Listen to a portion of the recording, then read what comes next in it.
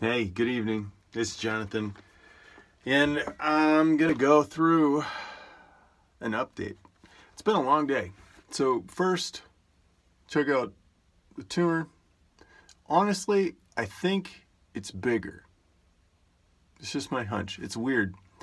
It shrinks and grows throughout the day. I don't quite understand it. It's like right now, it definitely feels bigger. It's not round anymore though. It's like globby, if that makes any sense. It's just been one of those long days. So I'm glad to be wrapping it up. It's 11:27, which means I have a hope to wrap up the day, the Gerson therapy day, on before the 28th. So I'm just going to go through Proverbs. Very simple. I just match up the day of the month with the chapter in Proverbs, and the whole goal is that I would apply something. But I totally bailed. I totally blew it today. I didn't do this to begin my day because I woke up late. This is like, I think this is the first day since I've been married where my wife, my wife has woken me up. I was in a dead sleep. It's 7:40 and my brain is like, so here we are. It's been a long one. But the therapy went good. Did everything, did 2 coffee enemas, did all the nutrition, the salads and everything. So I think tomorrow will turn in good. Oh, well, the one thing I do want to share is I don't know what happened. So I got the potassium compound solution, and I've been taking the amount that it says to start out with, and I think it was too much. I think I was overrun, is my guess. Because I ended up with this like headache in the middle of my head, and I would say it went from a headache to a migraine fairly quickly. Not to like where I had to be in a dark room, but moving around was pretty difficult. It would, make you strain, and it took all of 2 coffee enemas and 45 minutes in the sauna and some deep blue. doTERRA has a blend that's made with polyphenols that will take away inflammation. And so I put some deep blue on my neck. And in combination with all that, I didn't take any ibuprofen, which would be like my go-to. I've taken that for years and years and years in massive. Like normally I would take literally four 200 milligram capsules or tablets. But I didn't, because I don't want to screw my body up. I don't have any of that stuff in me. So everything I did was natural. Even the polyphenols were natural. They're just really condensed, and it took my headache away. So I got through it, which is a win in my book. So let's just pray and ask God to bless this time. Lord, thank you for today. Thank you for all the opportunities to glorify you, and I pray for more of those tomorrow. I thank you for the rest that you'll provide, and I thank you for your word that it leads and guides and protects me through the day. In Jesus' name, amen. So I'm just going to read through this and share from my day. Verse 27, or chapter 27, verse 1 says, "Boast not thyself of tomorrow, for thou knowest not what a day may bring forth. And let another man praise thee, and not thy own mouth, a stranger, and not thine own lips." So I'm not bragging about what's happening tomorrow. I have no idea. I didn't know I was going to wake up with a migraine. This was a long day. And it's a good day because the Lord overcame it. Got through the whole thing naturally, which was the goal. Because my understanding is once you break that nut, crack that nut, the next one's easier, because my body's not dependent on it. So I'm excited about that. It says in verse 3, "A stone is heavy and sand weighty, but a fool's wrath is heavier than them both." Wrath is cruel and anger is outrageous, but who is able to stand before envy? An open rebuke is better than secret love, and faithful are the wounds of a friend. But the kisses of an enemy are deceitful. Those blessings that come in lies. Right? At least that's what I'm thinking of. Verse 7, "The full soul loatheth a honeycomb, but to a hungry soul, every bitter thing is sweet.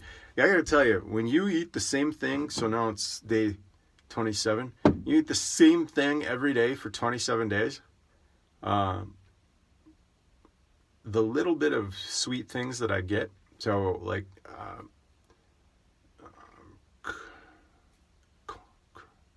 Corinthian, they're tiny little raisins they're like Greek raisins. They're really tiny.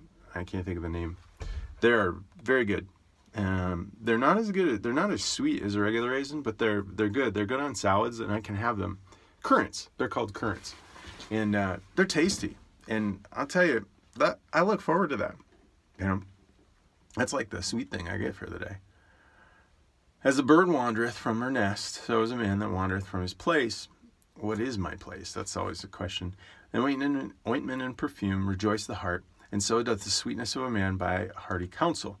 Thine own friend and thy father's friend forsake not, and neither go into thy brother's house on the day of calamity. For better is a neighbor nearby than a brother far off. And I just, just having that whole thing with the police where they came to check out our house and, verify, I guess, that nobody broke in.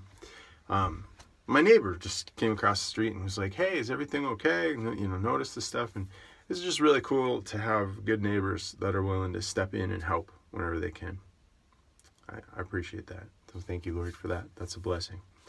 My son, in verse 11, be wise and make my heart glad that I may answer him that reproacheth me. A prudent man foreseeth evil and hides himself, but the simple pass on and are punished.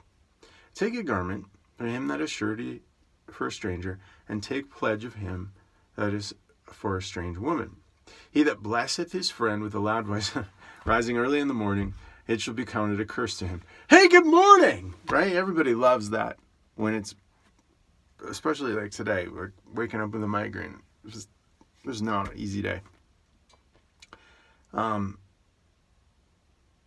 I want to just say, knowing that going through the enema is going to make the headache better is really encouraging.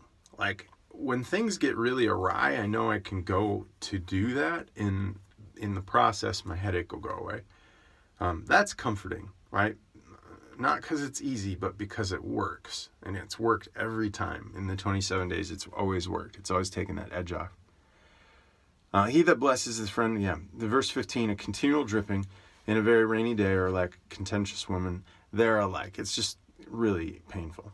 Whosoever hideth the wind and the ointment in his right hand, which brayeth it so. Iron sharpens iron. I love this one. So a man sharpens the countenance of his friend.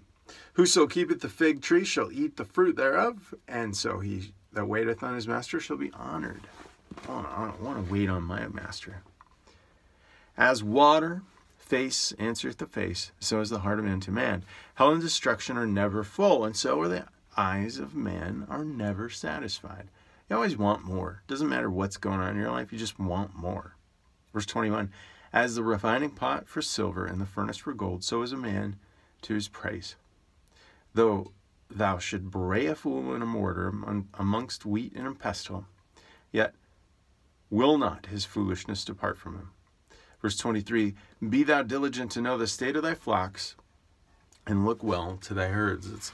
I really always think about a pastor, does he know how his congregation is doing? But then also, for me, as a husband, as the man, the dad, the leader in the family, am I in the place where I know what's going on with my family? And if I'm not, I need to change that, because that would be in sin, right? Be thou diligent. That's what God says to do. Why? For riches are not forever, and doth the crown endure every generation? Well, of course it doesn't, right? You need to know where things are at. The hay appeareth, and the tender grass showeth itself, and the herbs in the mountains are gathered. The lambs are for thy clothing, and the goats are the price of a field. And thou shalt love goat's milk, and thou shalt have goat's milk enough for thy food, and the food of thy household, and for the maintenance of thy maidens. You'll have enough for you, and you'll have enough to take care of others. And that's a big blessing, right? I'm so thankful for the help that I've received in this process of having good nutrition and the juicer, and it's so expensive. The whole thing is just crazy expensive. But God's providing, and I'm so thankful for that, Lord. Just thank you for all that you're giving and doing. And bless your name for it. And I just want to be in that place of being humble and thankful before the Lord and see as he takes this guy away. That's it. I prayed about it. I'm going to trust the Lord. I hope you have a great night. Thanks.